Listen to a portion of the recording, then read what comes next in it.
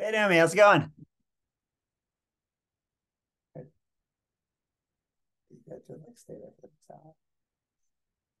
we do this in Zoom here, or are we moving across to a different platform? Oh no, it's all on Zoom. Hmm. So can I I don't put, know. I'm like, I need to like, I'm like gradually professionalizing this thing, and like, like, yeah. I think I will do a new platform that integrates with Zoom. I just Oh haven't. no, I mean I'm a big fan of Zoom Yeah, because it fixes my face, and then it also I can do the backgrounds that I want to do as yeah. well. Whereas a lot of the times, if you go into some of the other platforms for video capture, they don't have any of those options. Oh, look at Yeah, I like to do this. that. I Yeah, love it. I love it. Okay, yeah. very cool. All right, so here I will give you the ability to share your screen. Okay. Let's see if that works. So I'm going to start it off with, I have like a quick, couple slides at the beginning, and then I'll hand it over to you. Okay, lovely. So let me just test that I can do this. There you go. Do you have any audio in yours? Audio now. Okay. All right, cool. So that should be It's pretty just straightforward. green. Do you see this bar at the bottom? I do, I do. That's weird. Why is it doing that, I wonder? Usually it doesn't have that. Oh, okay. I had to just click on it. Great. You just pull up my notes. So I've got those up under the camera. There we go. Share my screen again. This is the okay. There you go. Perfect. Perfect. Better. Are you gonna just click through, just make sure it all's run smooth. Great. Oh man. Okay. I just gave you that sci-fi photo of me, or Yeah, there was that brief moment of time where I was like, I'm gonna use an avatar. this is an AI avatar. an AI generated It's gonna avatar. be so cool. Yeah. Yeah. And then people were like, that You're looks asking great. Kristen, like, why do we have this AI thing to Josh? Yeah, I can send you a new picture. But no, it's so funny. It's like, yeah, people were like, that's not doesn't even really look like you. And it looks pretty intense. Cool. All right. So we actually have over 200 RCP, so it should be a really good turnout. That's good. I mean, I sent it to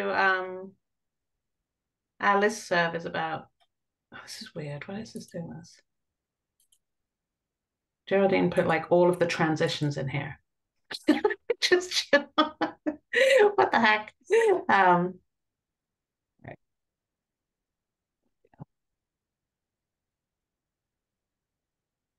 right. So I just have to pay attention to. Yeah. Hopefully, if it is this a PowerPoint or It's a slides oh deck. Google Slides? Okay, well that's oh right on. That's good. Yeah. So it'll. I mean, I think it's good that you click through it, then it'll pick up all the animations. You turn. Oh, you're gonna turn them off. That's what I was wondering. I never. Slide animations. It's It's so just, funny. I'm actually starting. Oh yeah. Wow. Look at these. I think it's a little too intense for me to even start getting into that. I'll just pay attention to it. Yeah. Maybe just let it be. Yeah. It'll be okay. And like that's a whole like she obviously spent several days planning out those transitions, bless her. Yeah. Yeah. That's so funny. I've started moving all of my presentations over to Figma. Um, Oh, interesting. yeah, it's a pretty great tool, actually. I've always had fun with it. Yeah. Victoria and Angel, they both they've just finished their UX training, so they're very happy working in Figma. Yeah, yeah. No, it's cool. I just like it just has so much, we can use our brand type, which is Mhm. really lovely. Yeah. Okay. All right. We have our first guest is rolling in, Dermot Oh, that's McCormick. amazing. Yeah, I'm gonna just go grab a glass of water. Is that all Yeah, yeah, right? do it. We're good. Okay, so why don't we just we'll Can we just circle stay back here? at in 10 Okay. minutes. All right, perfect. All Yeah, right, fine. great. I'll see you Fine. soon. Okay. Bye. All right, Oh, bye. actually, no, you know what? Can you give me back the screen real quick? Or I think I can do it. Sure. Yeah, yeah, yeah. Okay, cool. All right, I'll share my own screen here. Get ready for that. Okay, cool. All right, excellent. All right, I'll see you in a minute. Okay.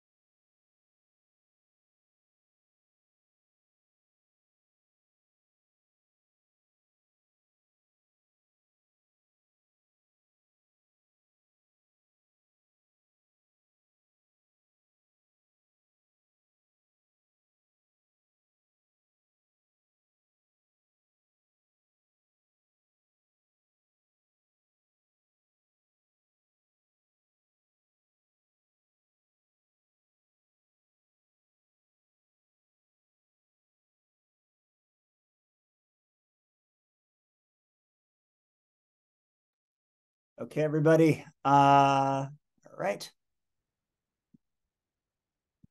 Okay. All right. Welcome, everyone. I am just admitting everyone from the waiting room. People are pouring in. Feel free to introduce yourself in the chat. We'll get started soon. All right. Let me go and Naomi, are you able to get on? Let me get you. Okay. So I'm here, Josh. I'm just getting a little notice that the host has stopped my video sharing. Oh So my goodness. Okay, let me do the power to appear. Yeah. the host is still trying to figure out a lot of these things. All Yeah, right. the host. Oh my goodness. All right. Let me get your video back on for you. Um All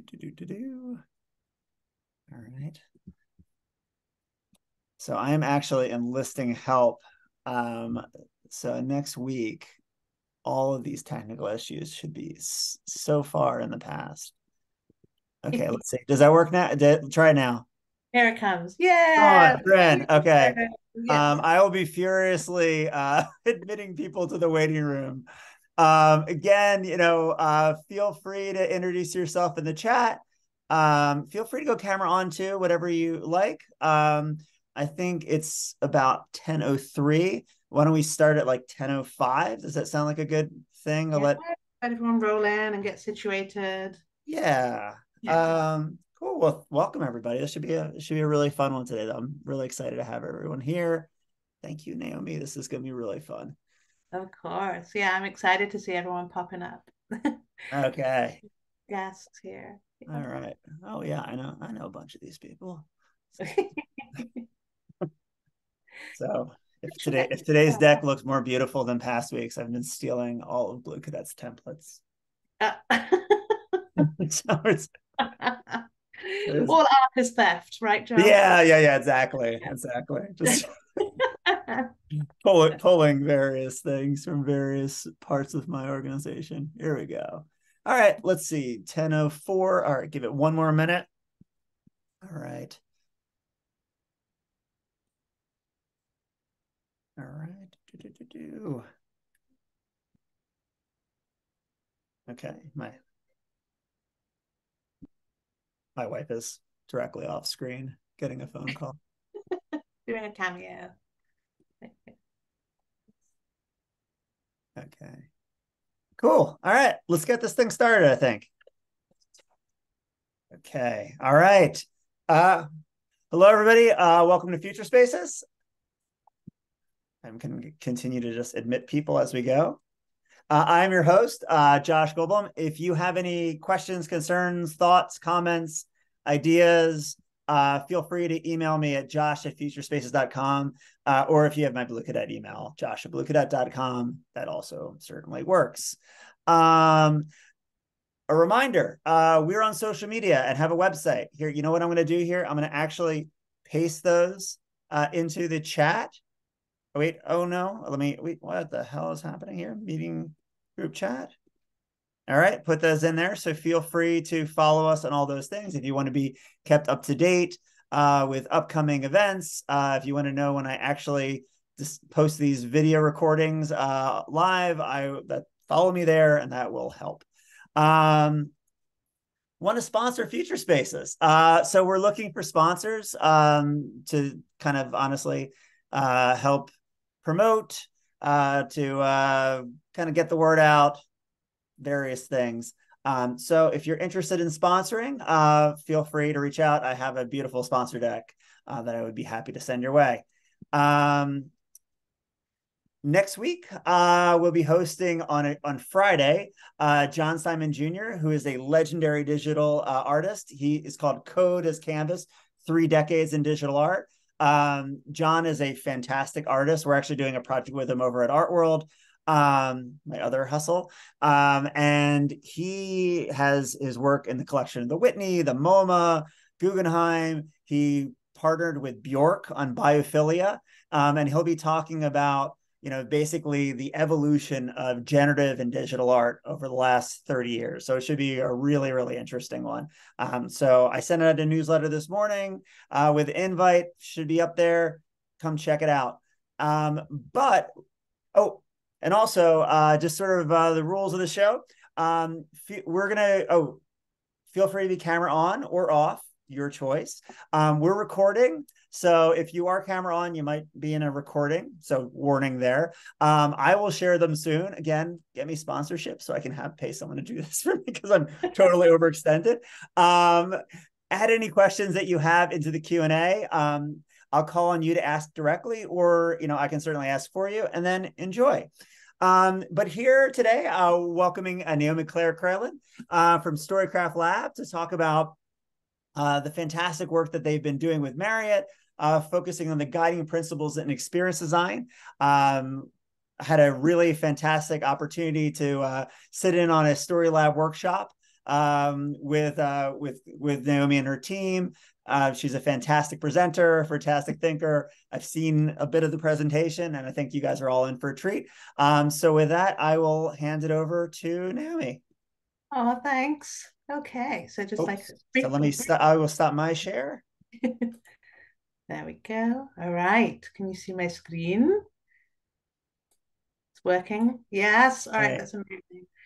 All right, Josh, thank you so much for the intro. It's really lovely to be here with you all today. I'm super excited to talk about this project with you. And I also should really say thank you to the Marriott team for asking me to come and present this to everybody as well. They were who we began our journey working with.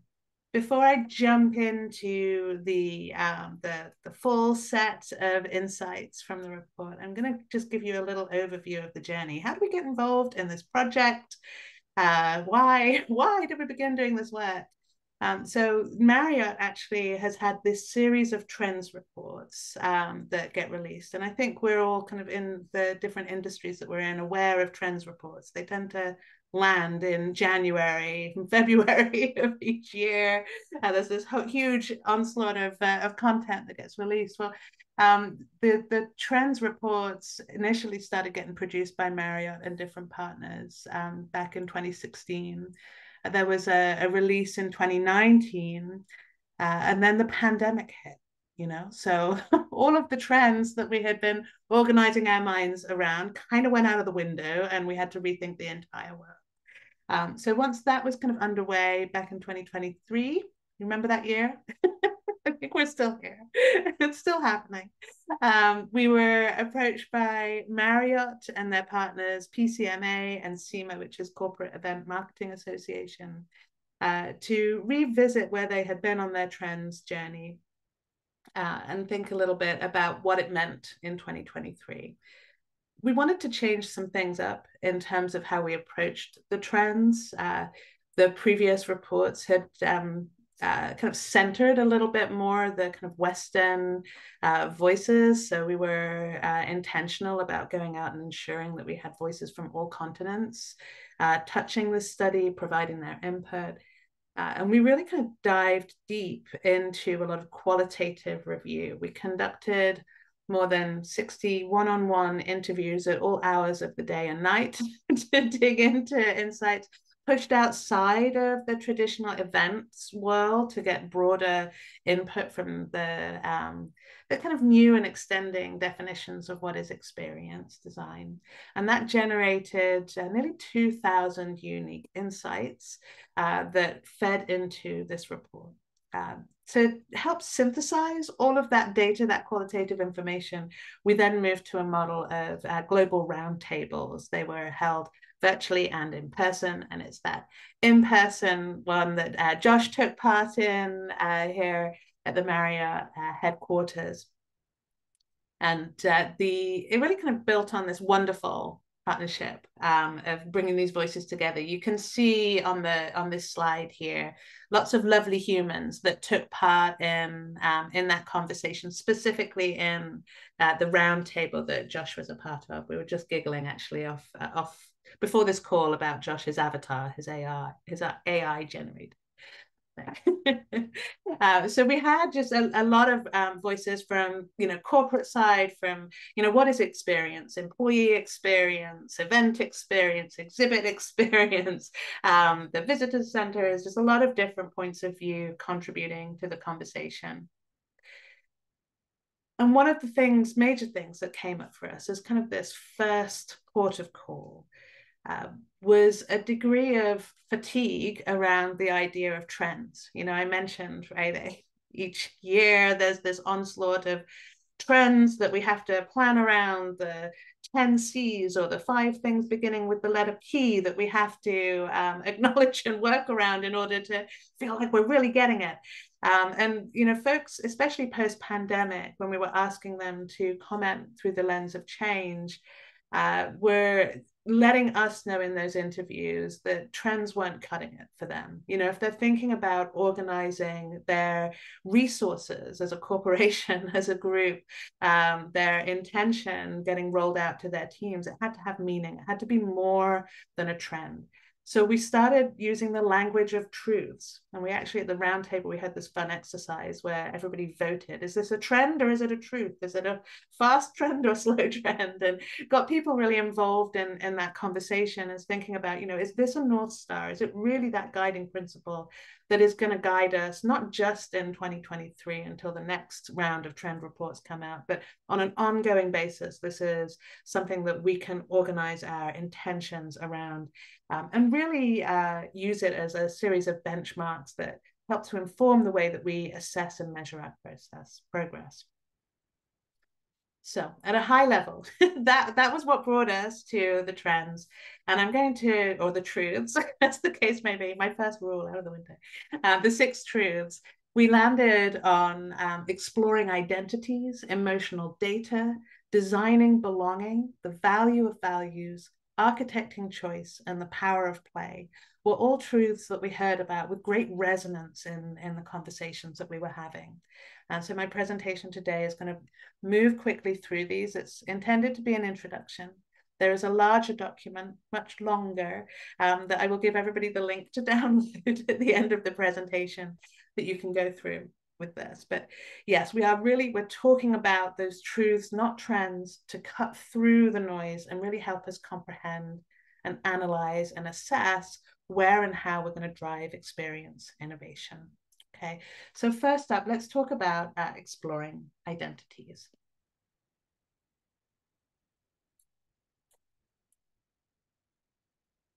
This is really about connecting the intersections that make us both unique, but also globally and inextricably connected to one another, right? I think it's for experienced designers, there's an increased awareness for our audiences that we need to know about, where audiences are really kind of digging into the intersections of their multifaceted identity. Right? Audiences come to the experiences they create, and they are looking to find their people, to make connections that have meaning. Again, in a post-pandemic world, a lot of it comes down to this meaning making. We heard about how network tribes are emerging that help us to find like minds outside of our normal community bubbles. And this is something that was accelerated and amplified, especially during the pandemic and all of the isolation and the virtual connectivity that came with that. So the role of the event designer and strategist is going to be concerned with reimagining networking and expanding beyond the event to experiences more generally. We're thinking about how to make those connective experiences. How do the experiences we create support and facilitate our audiences as they make connections outside of the comfort of the familiar? So there's a little bit of a tension here. On the one hand, we've got the ease and comfort that comes with connecting within our local communities. And on the other hand, the great benefit of making connections outside of our regular environments, bubbles, comfort zones. Right. So while we're out there looking for people like us, Marcus Collins calls them network tribes. When we go deeper and make the effort to connect with people who are not on the face of things like us or from a place like us, the result of that is innovation and insight and more meaningful networks being built. The Medici effect says that innovation happens at the intersection of ideas, concepts, and cultures. So this means that networking and connection as a part of experience design has to consider comfort, the role of comfort, or more specifically, how we support tolerances of discomfort and design methods to support audiences outside of their comfort zone. So we're really asking you to consider, how might you design experiences that allow attendees to network across multidimensional scales of identity? How would this truth prompt you to rethink your approach to networking? Some of the things that we heard about was that people that have spent that extended time abroad are more creative problem solvers, right? So there is this connection to getting away from that place that you came from that helped to make you. But then there's also a conversation between, you know, how does your local identity infuse and intersect with global identities? You know, how do you kind of traverse that gap? So some of the how, some of the directions on what this might mean, some of the tactics.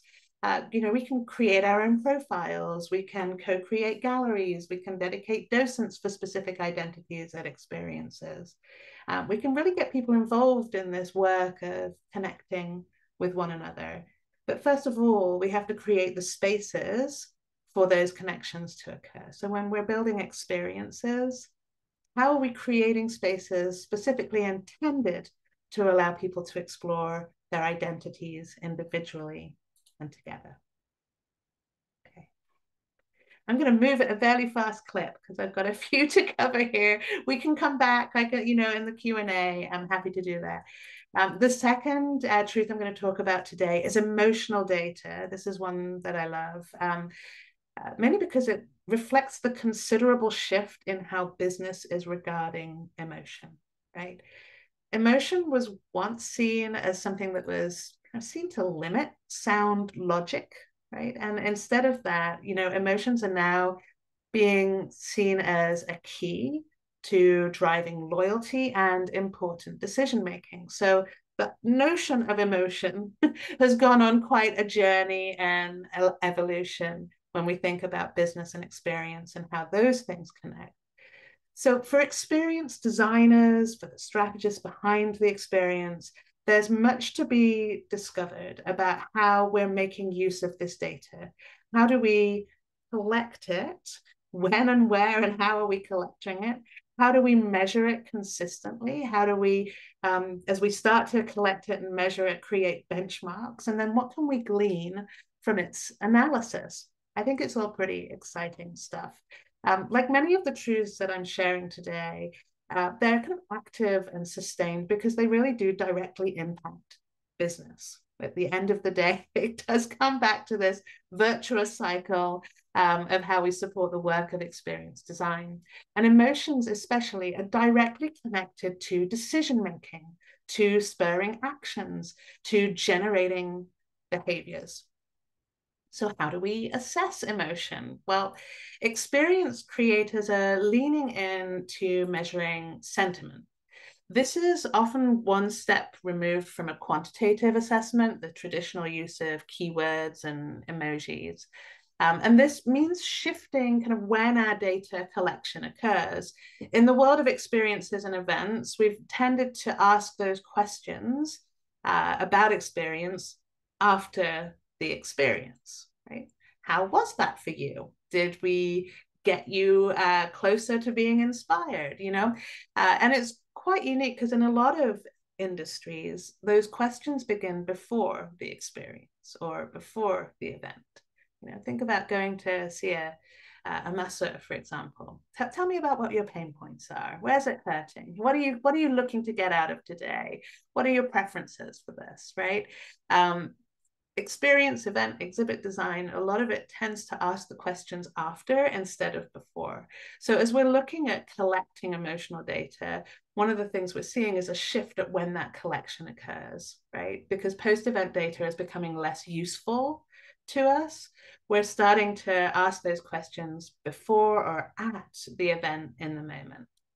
And with emotional data collection, that also leads us to wonder about data fidelity, right? How do we assess those in the moment emotions that might be heightened as opposed to those that do actually form a kind of lasting sentiment that can be measured post-event? So there's this really interesting conversation with emotional data and that collection where we're experimenting.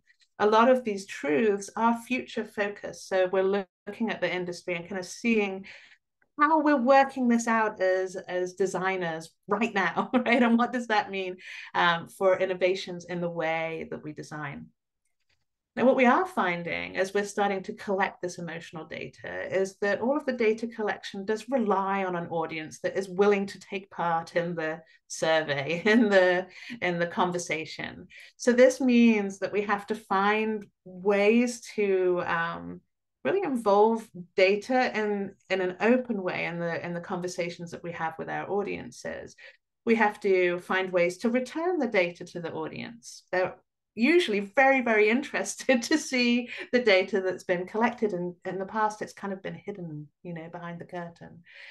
We have to clarify why we're collecting this data, how we hope to use it, why it's important for us, what it's going to be used for. And really get people comfortable, especially when it comes to emotional data, get them comfortable sharing their emotional state, right? How do you feel? That's not often a question that has been asked a lot in the moment. So when you do that as an experienced designer, you do tend to gather more data, and then we kind of go off on this journey, a rabbit hole journey of what do we do with this? How do we use it? So we're finding ways to empower the audience to own their own zero-party data, especially now in a world which the cookie is dying. We're looking at that kind of preference data, the data that the audience shares with you, and really be thoughtful about why they're exchanging that data with you, the experience creator. There's a value to it. So as experienced designers, we're encouraging everybody to investigate what it's going to take to ensure that your audience feels comfortable. There's that word about comfort again, sharing their data, confident in the reason that they're being asked for it, and curious about how their input is going to manifest in the experience design. We've got to do something to show people why we're valuing their input. You said this, and here's what we did as a result. It's simple but powerful as a way of incentivizing that sharing. We are seeing, and here on the why and the how, I've got a screen up here. If you see my eyes wandering, it's because I'm referencing that. We're seeing a big delta, big difference in that kind of in-person surveying, more responses as opposed to post. And we're also seeing certain frameworks coming up. There's a return on emotion framework that says that events scoring 8.6 and above on 5 key emotions actually translate into increased sales pipeline, which is really nice to be able to kind of point to that value. And people are willing to share their data, just as long as they know that there is some benefit to them of doing so. Lots of different ways to start collecting that emotional data and to start kind of having that conversation with your audience pre-event that are listed here as well.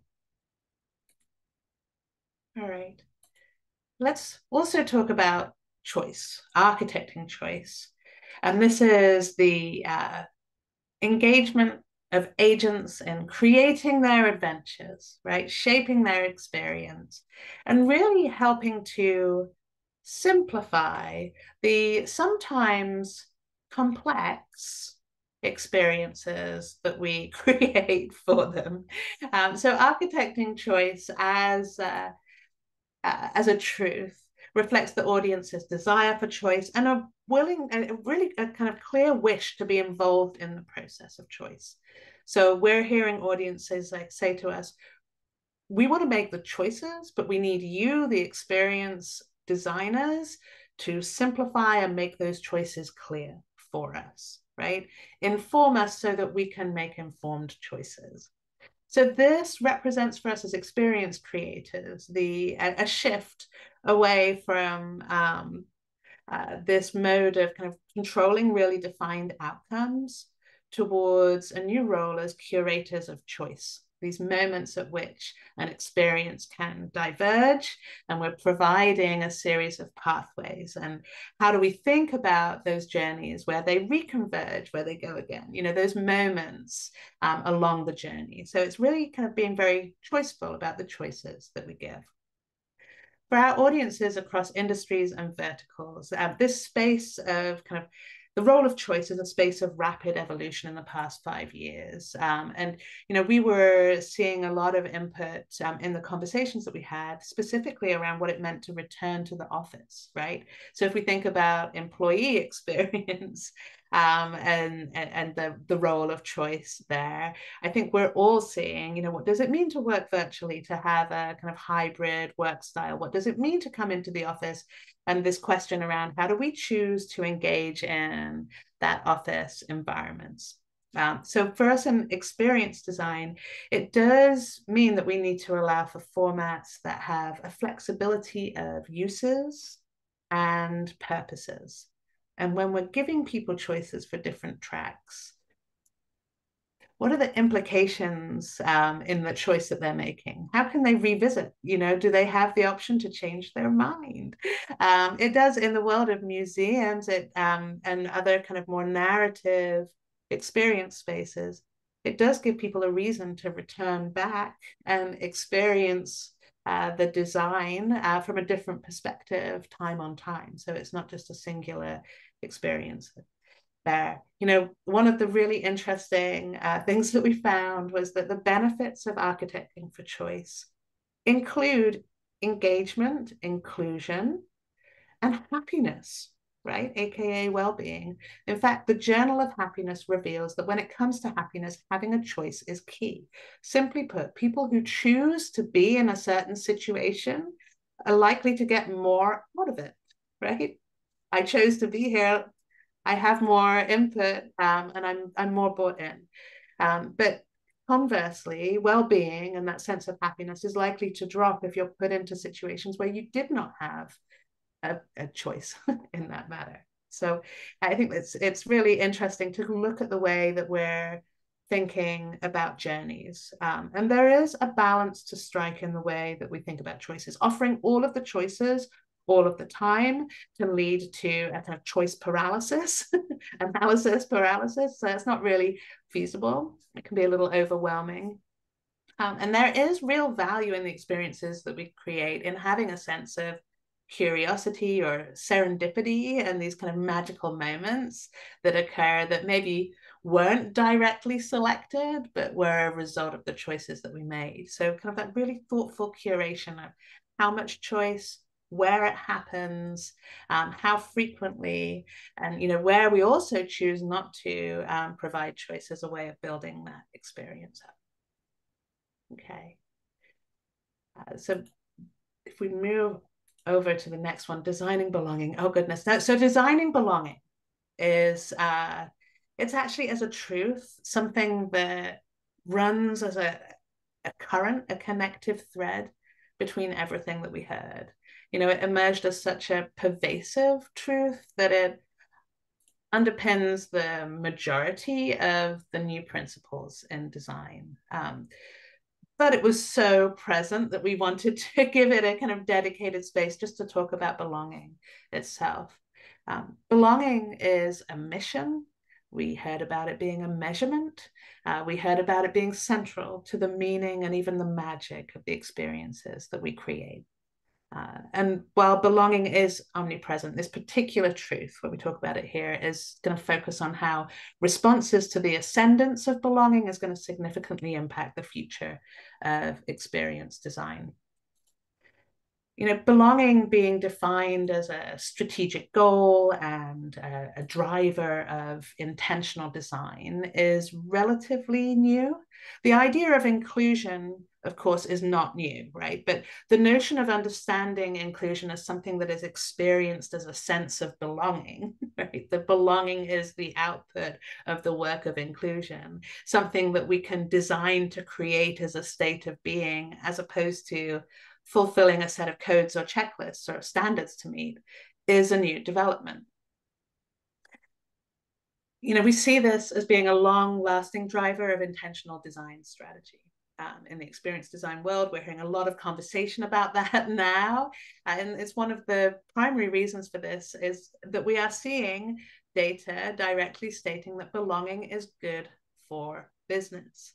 There are some really important facts and figures that are coming out and getting cited by folks like Forbes and HBR. In a recent study, higher belonging was linked with a 167% increase in a willingness to recommend to others. So in marketing speak, we can understand that if somebody is looking to grow, to 2x their growth, accessing that sense of belonging is going to be fundamental to achieving that. So belonging might be considered both an altruistic and a business goal, which makes it all the more important to engage your audience in an authentic dialogue about what belonging means to them and how your experience design can help them on their belonging journey. So Storycraft Lab, kind of in tandem to this report, has also been doing a lot of work with Google's Experience Institute to dig into these definitions of belonging. And what we're finding there is, again, another kind of simple but quite lovely idea, that the act of creating space for a conversation about what belonging means actually sparks a sense of belonging within a community. It's simple, but it's elegant. In human terms, it means that you care enough to ask. And then you have to listen and respond to what your audiences are telling you about what belonging means to them. So as a result of all of this, we're seeing the belonging ascendancy producing a new era of reflective and self-aware, belonging-centered design, where the human is still at the center of our intention, but we're creating belonging for and with them. There's a growing understanding that if we can get to belonging, we can produce a desired result, whether that is an action, an engagement, a feeling, a sentiment, a recommendation. Designing the experiences that facilitate belonging do begin with that dialogue with your audience, right? So, and we're seeing this now, and it will continue in coming years. Experience designers and strategists are really seeking the methods, the media, the metrics that will extend their audience dialogue. The value of values responds to the broadening set of criteria that audiences assess when determining whether and how to participate in your experience. Right? So audiences are looking for experiences that provide value beyond the dollar, and design choices like sustainability, venue selection, diversity, hybrid channels, communities, time, uniqueness. These are all elements that we heard about making up the new value of that investment of somebody's energy and time and commitment when they come to the experience.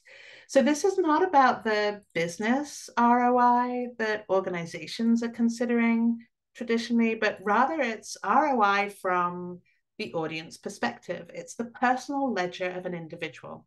These criteria are made up of 3 segments, beginning with the needs and core values of an individual, those key aspects of our being that shape how we see and navigate the world. Then, how those values are made manifest by the experiences that we create. Audiences have a new sentience when it comes to this choice to engage. There's an awareness and a desire for experience design choices and actions that really represent, as an audience member, who I am, right? And express this as almost like an activist sentiment. It's how I want to shape the world. And how does my participation convey that to others? This is not a passive desire to be a part of doing good more generally, but it's really an activist sentiment to create meaningful change. Now, finally, we heard so much about how the values of time and community are evolving as a currency. These were kind of consistent units of measurement that came up for people that shaped their perception of value. Because of this, opportunity exists to us in the world of experience creation, especially when we think about events, to offer unique experiences that respond to specific values. those creative offerings may even generate new sponsorship or partnership models, which I think is really exciting to behold. So audience is really asking experience creators to tell them and show them how they really do care about these values. They're also holding experience creators accountable, right, for those values that they say matter to them. They're assessing how brands and organizations will truly walk the talk beyond a marketing message to embody meaningful change. It's no longer okay to say that you are pro-diversity and then have all of your SVP level and above be all white or all male, or, you know, people are looking at that detail. We've seen it on social media with various different kind of activist voices getting involved and not being followed through and supported by the organization. And, you know, it's destructive when people get it wrong, right? But it also holds great opportunity for us as long as we're examining our communications and our messages to ensure that they really are authentic with the organizational values as well. Okay. And then finally, let's talk about the power of play. Yes. Sorry, Josh, I'm running long. I promised you it was going to be a half an hour, but I'm nearly done, promise. Usually I do this with friends so people don't have to listen to my voice for too long. Power of play is a compelling design mindset. It benefits wellness, it benefits innovation, it benefits productivity. Play connects function and experience. It helps to catalyze content, to build teams, to define cultures, introduce new ideas, synthesize learning, spark joy. It does so much. You know, and audiences really do want to get hands-on and be free to tinker, especially as we're coming back to those face-to-face experiences. And in the virtual setting, people are also asking for this. You know, how do we make sense of new concepts, use technology, or even kind of the low tech options to get hands-on, tinker, play, and access all of the insights that come from that testing and experimentation with others. In our discussions of play, we heard three sub-themes emerge: the connection between play and productivity, the benefits of play as an activity and a mindset, its connection with happiness, with team dynamics, with innovation. And then there was the kind of programming of play, right? In the events world, we tend to have pretty highly developed run of show, right? That every moment is controlled in terms of its alignment with a content message being delivered. But play asks us to consider what happens when we don't control outcomes. What happens when we simply allow people to access joy? We heard a lot about the phenomenon of positive resonance and really got excited about how the 20% productivity boost that results from the joy of play could actually do some work to help offset the 4.8% drop in productivity from a sense of post-pandemic ennui. You know, people are still struggling with that shared trauma. But when we allow people to play, we can move beyond that. It is healing. You know, finally, we discussed play as a space for testing, tinkering, investigating with new tools. And here there is great value in play spaces that allow us to make sense of new tools by getting creative. Of course, AI is top of mind, right? How do we kind of bring AI into experiences that allow people to play? And our research indicates that experience design is going to be a place that allows us all to engage with AI and really discover that new creative collaborator. And Josh, I remember at the roundtable, you said AI is going to be your new best friend. You know, think of them as a team member, right? What can they unlock for you as a human? So this truth really asks us to consider, how do we design those spaces where play and joy can thrive? How do we let go of some of the parameters so that it can flourish? Well, it starts by just giving yourself permission to be messy and authentic, permission to seek and to make fun. What joy. So that's there you go. Those were the six truths. I'm going to stop here because I've talked for an awfully long time. But it was, it's been really interesting to see as we've activated those this past year. We've taken them into a series of lab spaces and allowed people to get hands-on. So obviously we've been helping people to think about these truths, but we're also seeing it happen beyond within the industry. So kind of tracking with a lot of that and bringing people into the conversation as well. Okay. All right. Thanks, Naomi. This is fantastic. So I will, if anybody has any questions, drop it into the Q&A or the chat. I was going to actually just queue up a few ones just to start, actually. I thought there was some really there's a lot of really interesting threads here. I guess one of the questions I have is like how is this being operationalized at Marriott? Like, or how are they taking this and then applying it to how they do events, how they maybe think about their experience in various like platforms? Yeah, absolutely. So what we've been doing this past year is taking it into a series of educational engagements. So we've been working with their teams internally to unpack for them. A lot of it internally is like, how does this apply to the world of hotels and hospitality? Yeah. Right? What do we do with that information? So we've been goodbye, Jason. The so we've been doing a lot of trainings, and those have actually kind of moved throughout Latin America. We've been delivering the presentations in Spanish language, and then we've also delivered them in Europe as well as in the States.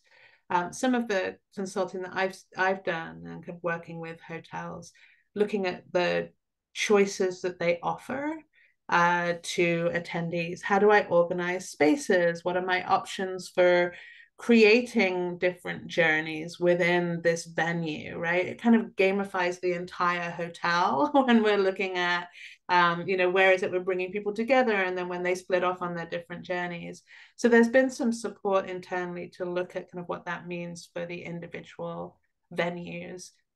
They've also really lent into the idea of belonging. They've partnered with the new project, which is all about neuro inclusion. Oh yeah, right.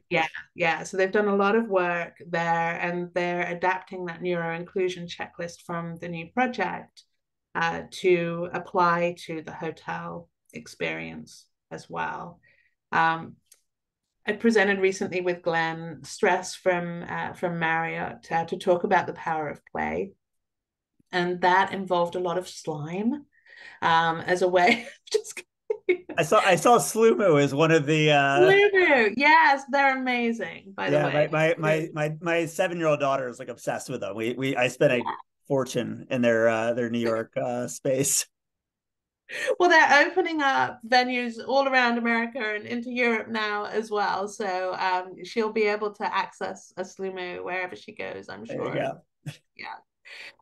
But it has been really interesting to see them consistently bring into these professional experiences things like slime or Legos, or just getting people involved in the work of playing. And I've seen some pretty buttoned up business executives connect and get loose in a way that doesn't involve alcohol. It's like you're before the 5 o'clock mark and connecting with one another in a really kind of joyful way. I tell you what, there's a moment when you put your hands into a big bucket of slime with 4 complete strangers where your eyes just meet and you have a like, what are we doing right now? Kind of.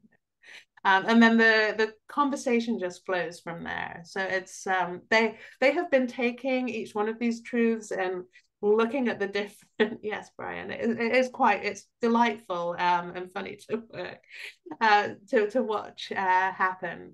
So they have been kind of putting this consistently into their events. The exploring identities, there's been an exercise called the Identities Ikigai, which has been rolled out in various different conferences and just gives people a safe place to start having those conversations as well. It's funny that you mentioned alcohol, because I think about like, okay, like what is all this like in contrast to? Like what were like the old truths that you had to dispel? Exactly. Yeah.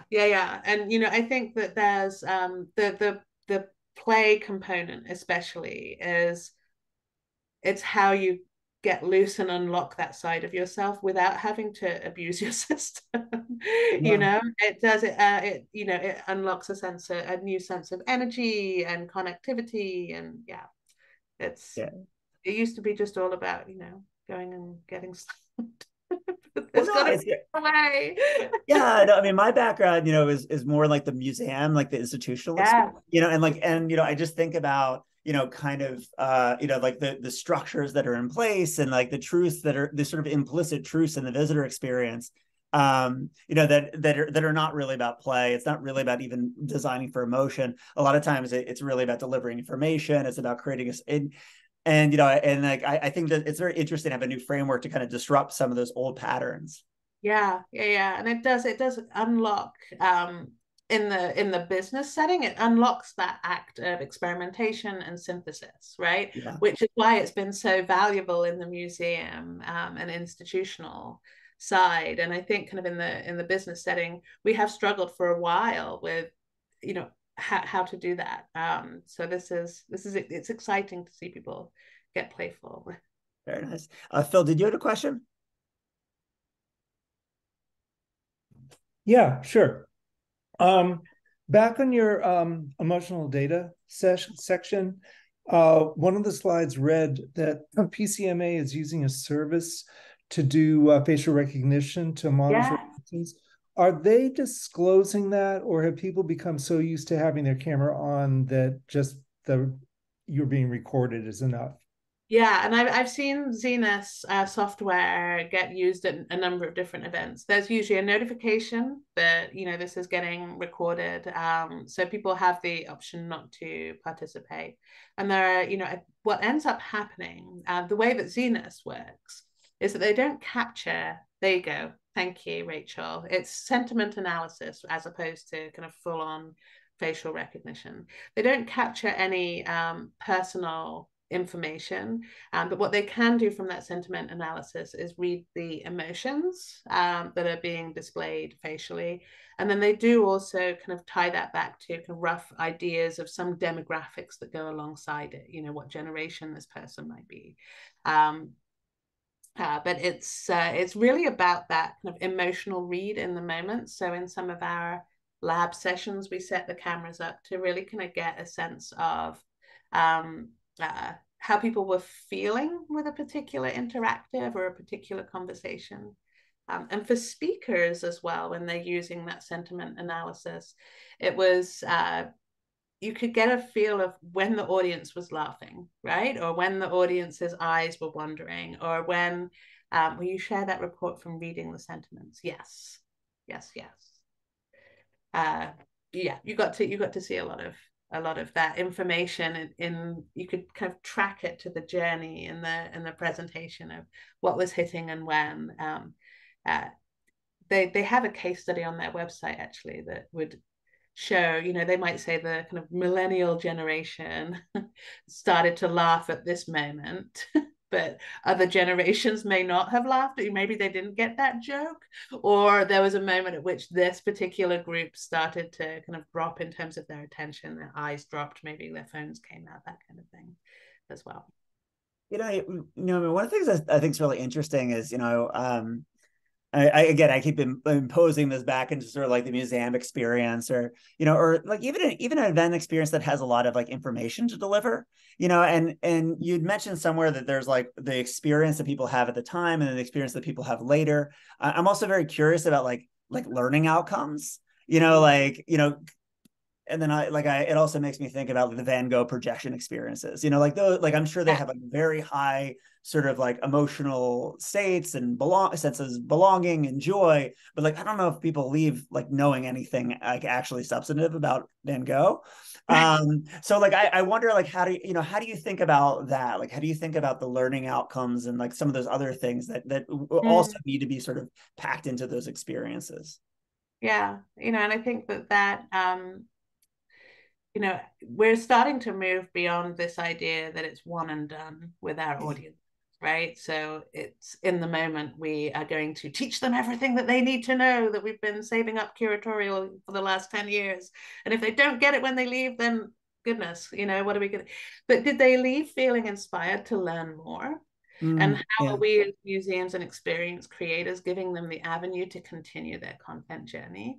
I think that's also something that I've learned from the neuro-inclusion work as well, is that, you know, everybody learns differently. Sometimes some people do require several visits back to the source material, that, you know, if you try and kind of put it all in a fire hose in 2 hours or less, that's not going to be a model that is successful for them. So I think it's challenging us to think about that kind of exhibit or experience as a one moment in time, and how it lives on, you know, and is supported by these other media and channels that kind of run concurrent. And it's okay for somebody to touch into a subject in the live environment, leave inspired to learn more someplace else, you know, that it starts to open up a whole series of content journeys that can then, to your point, Josh, be extended to a much more deeper and resonant learning experience, right?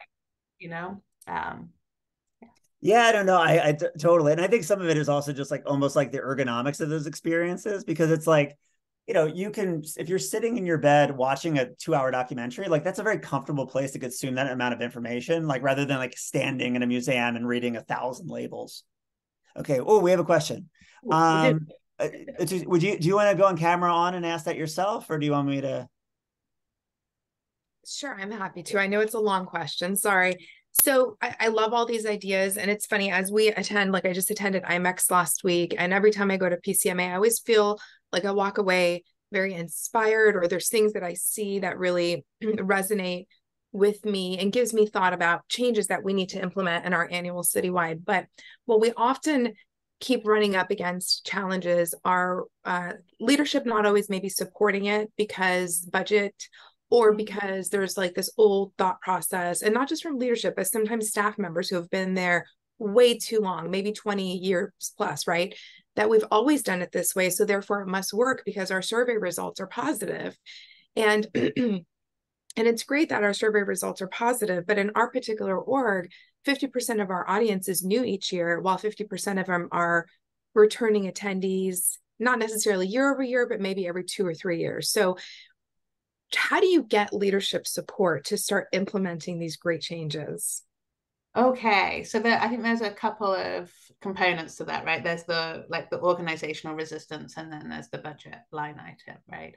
And I think to start with the organizational resistance, it means that I would encourage you to find a friend.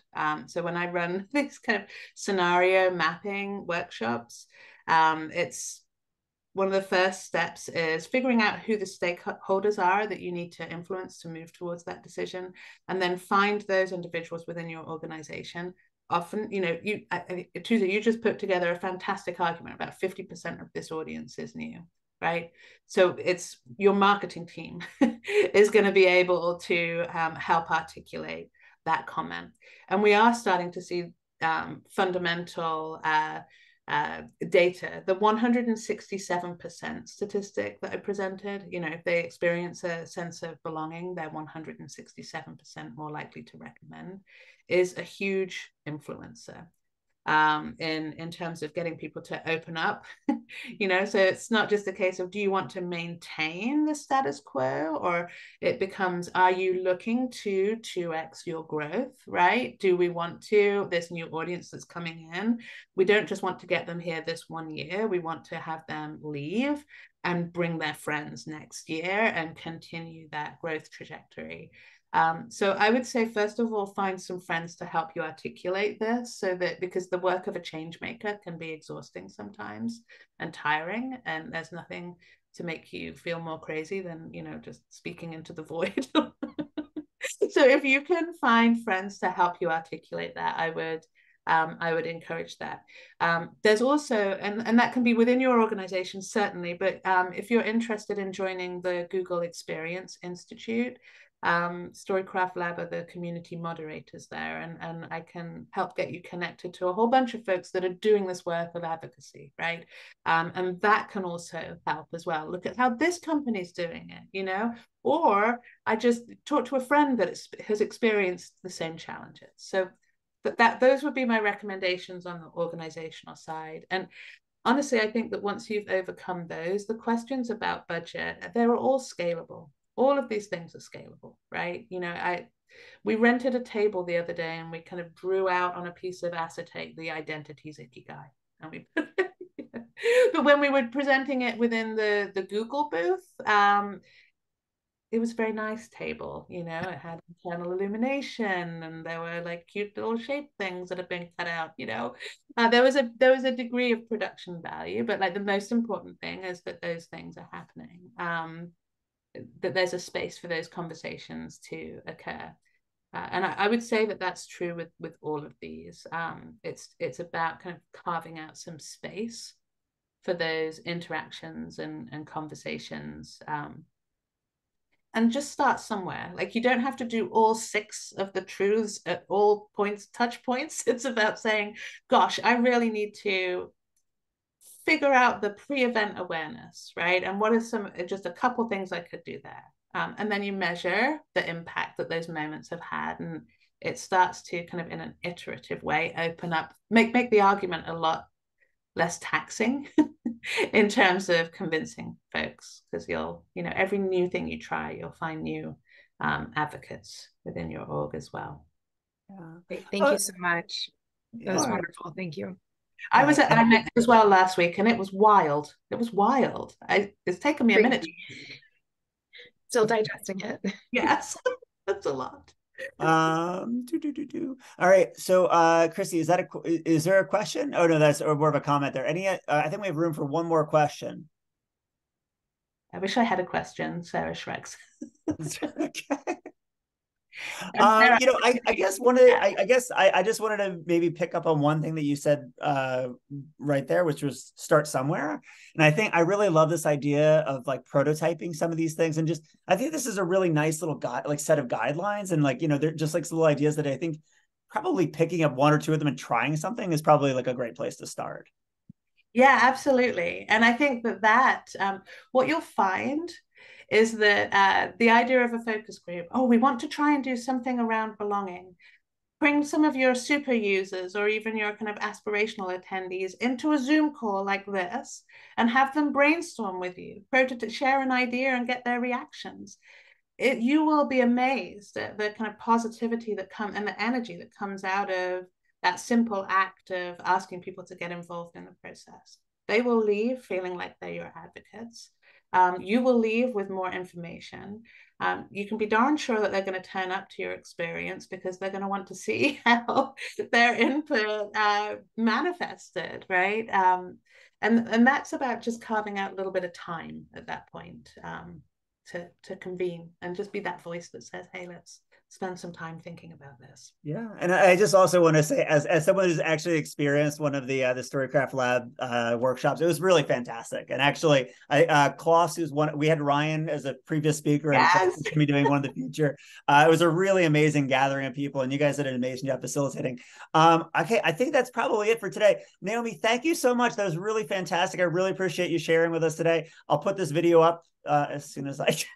As soon as you can. Yeah. Yeah. That's awesome. Thank you. Thank you. And thank you everybody for joining. I hope to see you guys next week and in the future. See you again soon. Bye now. Hey, see you. Bye guys. Hey everyone.